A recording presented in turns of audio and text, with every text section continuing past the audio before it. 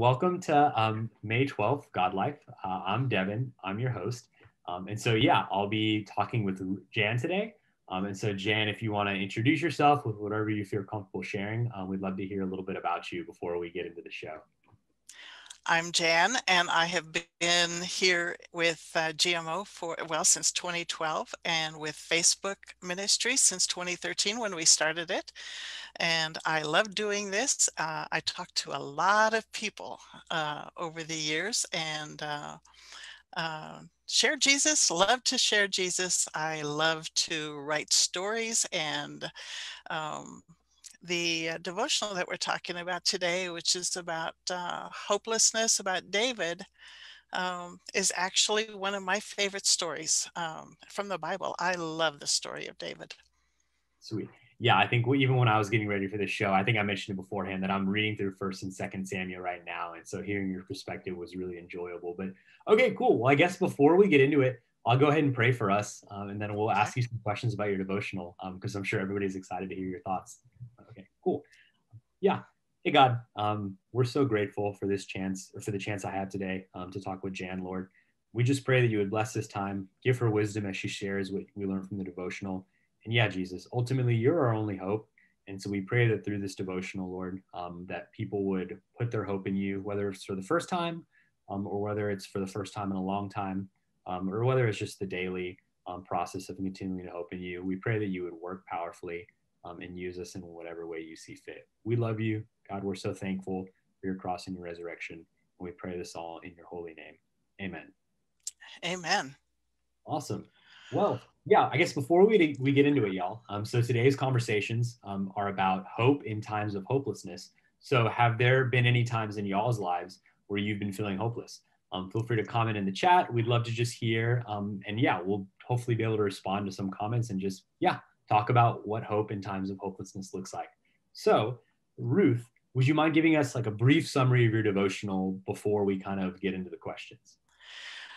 The devotional is about David, and as an example of what, oh my, life for David was so traumatic. His dad-in-law tried to kill him over and over. His family was upset with him for a lot of years. His brothers were jealous of him. Life was not easy for David. And many times he would run for his life, literally. And one of the stories that is in this one is about when he had been working with an enemy kingdom, because his own king was King Saul was trying to kill him. And so he went to the Philistines and worked for them, or at least they thought he was working for them. But he came back from a trip to find his entire, the entire town was decimated, completely gone, destroyed. Every single person was gone. And even his men who had stayed with him all those years through the hard times threatened to kill him. And what is he supposed to do? Lord, where are you? And sometimes we feel that way. Maybe there's not somebody specifically trying to kill me right now, but there are people who don't like me, people who say terrible things about me or whatever. Any of these things can be any one of our words for our lives. For example, those of you who have seen the videos with me before know that about 6 months ago, I lost my sister. And so not only is it somebody trying to hurt us, but we're alone or lonely, or and feel like nobody knows us, nobody cares, nobody sees us. And so we just struggle to find hope in this world. And that's what David was doing in the Psalms. So many of the Psalms are his struggle um, to find a reason to go on living. And in every one of these cases, he always finds that Jesus is the one. Jesus is the reason that we stay alive. Um, I just said this to somebody today. Um, what what do I lose if I give up something that I cannot keep to gain something I cannot lose? You know, a famous man said that. Uh, but that's where our lives need to live if we're going to have hope. We give up what we cannot keep. I can't keep. hmm, I can't keep my life the way it was. I can't. You know, I eventually, with all the things that are happening in the world, I'm going to lose things here in this world. Um, so I can't keep them.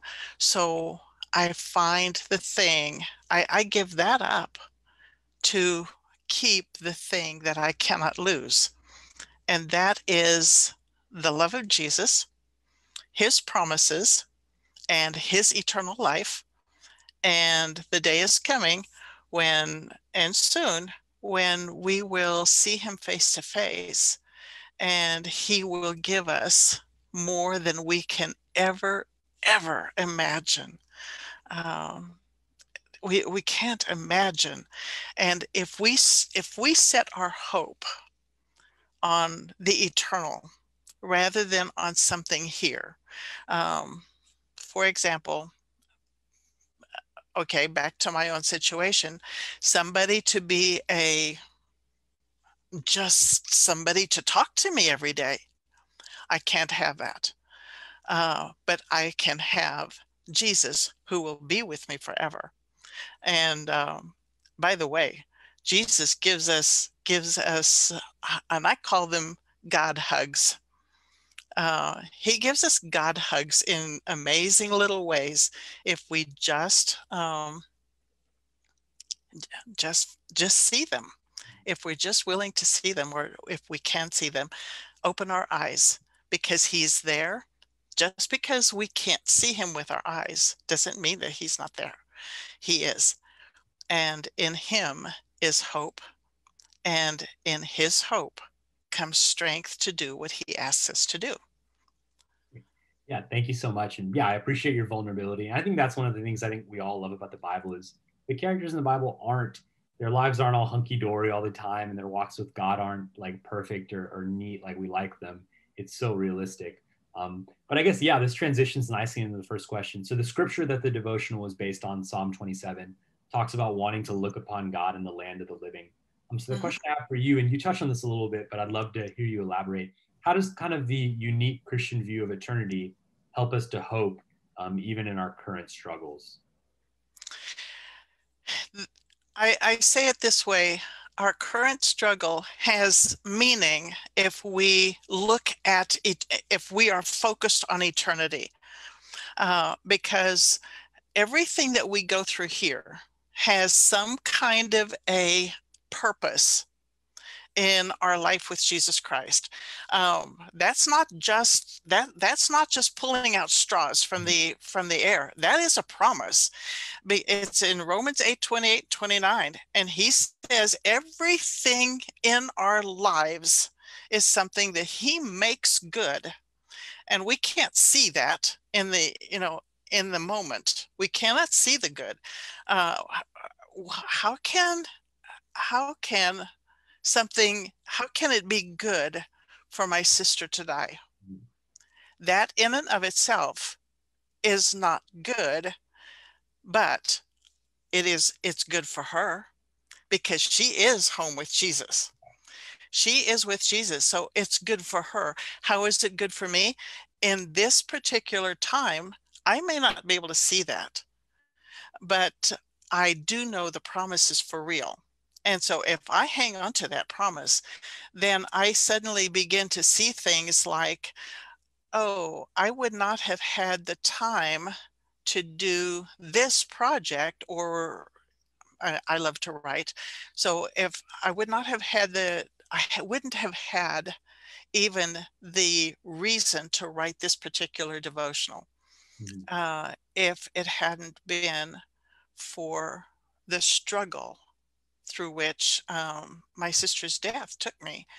Um, there are, the blessing is the blessing for me, maybe not immediately, but it will be. Maybe the blessing is for someone who read it and they say, oh, is that for real? Is it really real? And yes, it is. Yes, it is. And so as I watch, maybe somebody who has been writing to me says, "Oh, okay, you know, I'll I'll I'll hang on to God for one more day." Okay, one more day, and then the next day is a one more day, and you just hang on to God. And as you begin to do that, to hang on to Him, and then I know, I mean, if you're writing to me, uh, you tell me, hey, I made it through another week. Way to go, God, He did that for you. And so I get the joy out of your joy. Um, I get, and it's joy that sustains me too, Mhm. because I begin to see something good coming out of something that hurt very badly. Yeah. So No, thank you so much for sharing it. I think that's, yeah, such like a healthy biblical way of looking at it. And I even think of your sister. I think we always, and it's sad to lose someone die, but Paul even says to die is gain. Like your sister is face to face with the Lord. What an absolute gift for her, as she like just gets ready to spend all eternity with him. But okay, yeah, I guess the next question. So we all face trials of oh, sorry, we were going to say something. Oh, I'm sorry. oh, sorry. I thought you were about to start talking. I'll ask the question. My bad. So yeah, we all face trials of different magnitudes. So I think King David, Saul, like attempting to kill him, all these different tragedies. But God promises to be with us in all trials, whether we see them as big or small. So I guess in what ways can this text that the devotional is based on kind of be applied to maybe the day-to-day stressors of life? So maybe not this King Saul coming after us, or maybe not even something as serious as like, yeah, the death of a loved one, but even those day-to-day stressors that we're kind of all dealing with. Yeah, what are some ways that you see the text applying there? It's it's it's everywhere. I mean, I know that that's so easy to say. Mhm. Um, Again, I'm going to say because we're talking about hope out of hopelessness. Um, one of the just one little situation. I mean, it was just a little thing because I just said to God, God, I just need a hug. And he said, I'm here. And I said, you can't give me a hug. And he said, oh, yeah. And he put an idea in my head, and it was a hug. It was a most magnificent hug. Um, I To explain that is, I mean, what the idea was to write a poem, and I love poetry, which is probably one of the reasons I like David so much. Um, but I hadn't written a poem in a long, long time, and so I wrote this poem, and it, I mean, it normally takes me for this particular kind of poem. It usually takes me at least a month or 6 weeks to write it because it's a difficult kind of a poem to write. Um, but I had it done in about 4 days. Wow. And it it was God's way of giving me a hug. And he said, well, I mean, he was just kind of, he puts this stuff in your head. And if you're having that conversation with him, um, he does, it's not audible. I can't hear it through my ears. Mhm. But it's there to say, um, here's an idea. And I would never, ever, ever in a million years have thought of that. But he gave it to me, and it was, yeah, he gives us a hug. Um, it's a mental hug, but they're just as effective as a physical hug. Um, that's relationship. It's a personal relationship with Jesus Christ, and it comes out of the fact that you have nothing to fear. Um, Fear causes hopelessness. When you're afraid of something, you're afraid of being alone, or you're afraid of dying, or you're afraid of getting sick, or whatever it is, whatever the fear is, fear leads to hopelessness because you can't fix things. I say it this way whenever I meet a doctor, I say, you can't fix me. Uh, I'm broken and there's no fixing me. Only God's going to fix me. So don't try, just help. Mhm. And when we step back away from the thing that we want, the fear. Um, I'm afraid because I don't have a job. I'm afraid because I don't have money. I'm afraid because my family's going to hate me if I accept Christ. I'm afraid if that I'm going to fail in my classes. Whatever the fear is, when we step back away from that fear and don't no longer look at the fear itself, but look beyond and look at Jesus.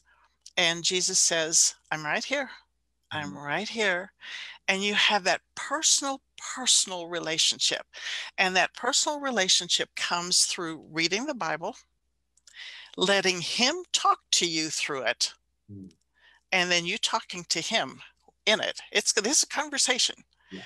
And if somebody was in my house, when in like especially in the evening when I'm reading the Bible or whatever, and I'm talking to him, people, are you nuts? No, I'm talking to Jesus. Yeah.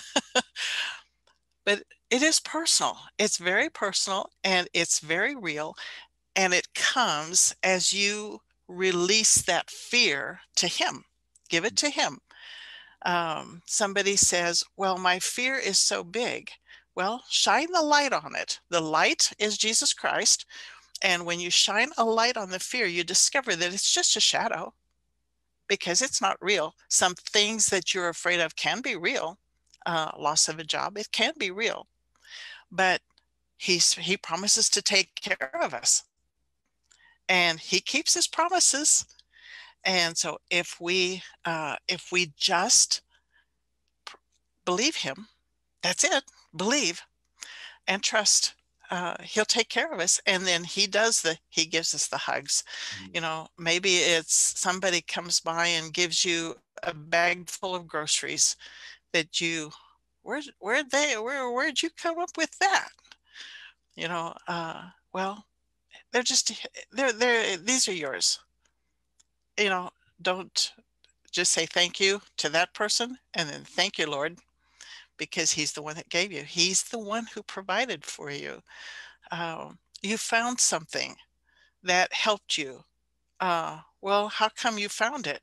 Jesus was there. There are no coincidences in our lives when we walk with Jesus Christ. Not one. There are no coincidences. Yeah, completely agree. And I even like what you shared earlier about like even like First John, like perfect love, casting out fear.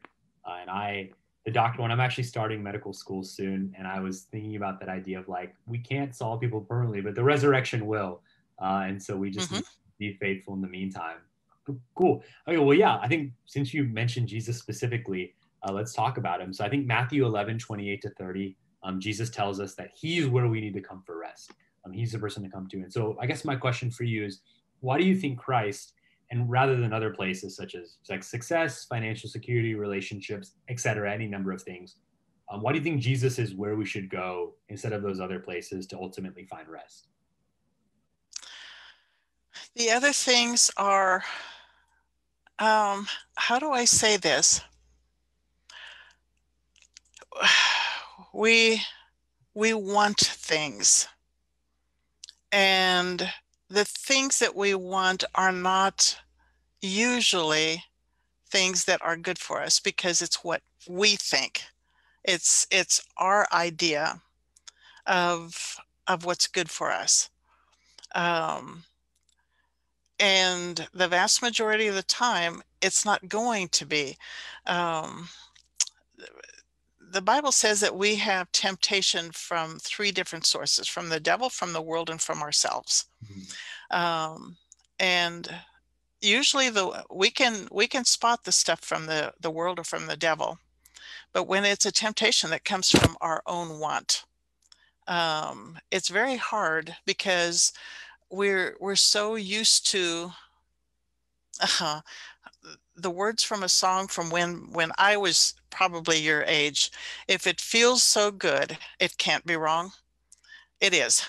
Yeah. And yeah, uh, it is wrong. And sin, God doesn't call sin sin because he hates it. He calls it sin because it's bad for us. It destroys us. Um, Pick one. Money. I want money. I need money. No, money is an awful God. It will never, ever, ever satisfy you. Look at the people in the world today who are rich beyond anything we can even count. Mhm. Uh, and they want more. It's not enough. Uh, Money is an evil God that can never, ever satisfy. Um, Human love, sex, is a drive from our body, um, and it can never satisfy, because it damages us. Um, so we have to turn away from those things. That's why we have to find our satisfaction in Jesus, because he alone can give us everything that is good. The Bible says every good and perfect gift comes from the Father. Um, and we don't, if we're looking for our own way of whatever satisfaction or love or getting ahead or whatever it is, um, it will never satisfy.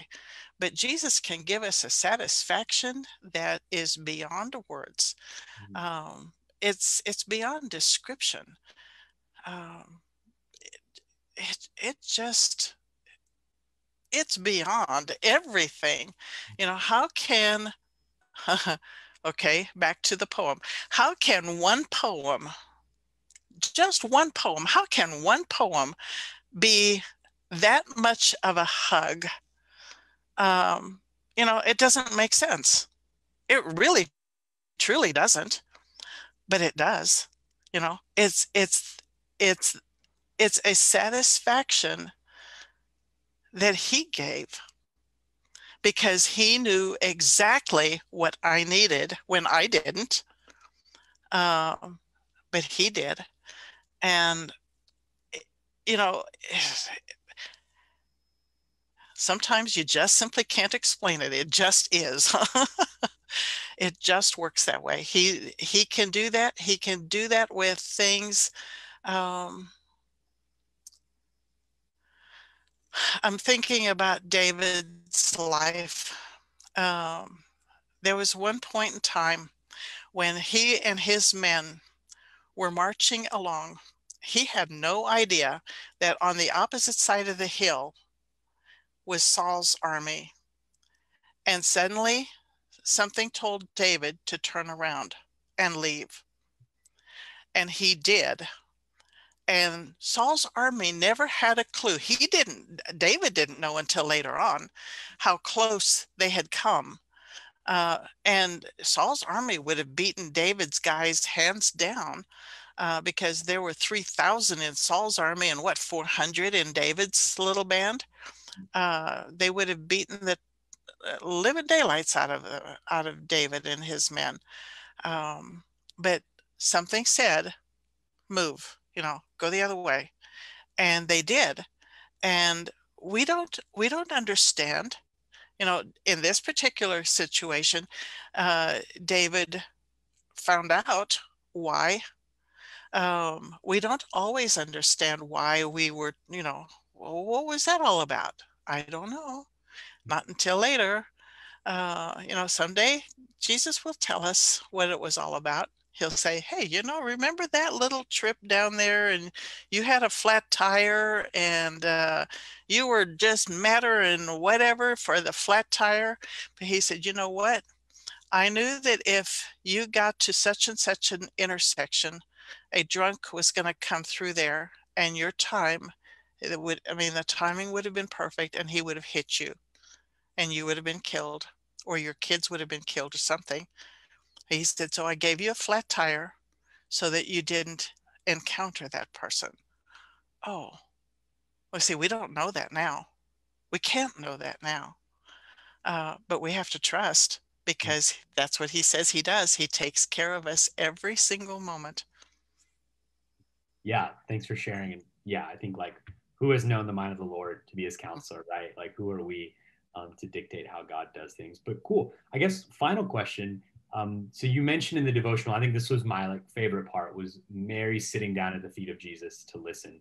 And so I guess, yeah, a question I have for you, or maybe you could share is maybe for a new Christian, or maybe someone just considering being a Christian, what might it look like to sit down at the feet of Jesus and listen in like our day-to-day lives, or even just for the first time to try it? What might that practically look like?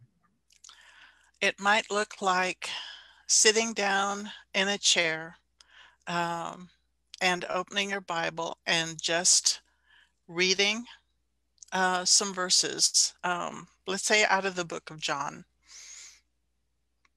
Yeah. And I'm going to say John 3, because that was Nicodemus came to Jesus when, during the night, because he didn't want to be seen with Jesus.